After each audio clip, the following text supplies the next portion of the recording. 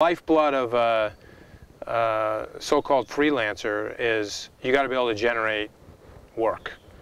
You want to be able to write all the time. It's like if you paint for a living, you need things to paint. You know, if you're a mechanic, you need broken cars.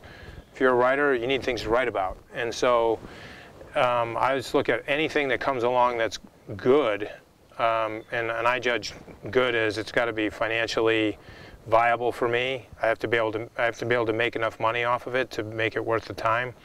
It has to be something that's interesting to me, that I care about, and it needs to be something that's commercially viable, meaning consumers want to read it.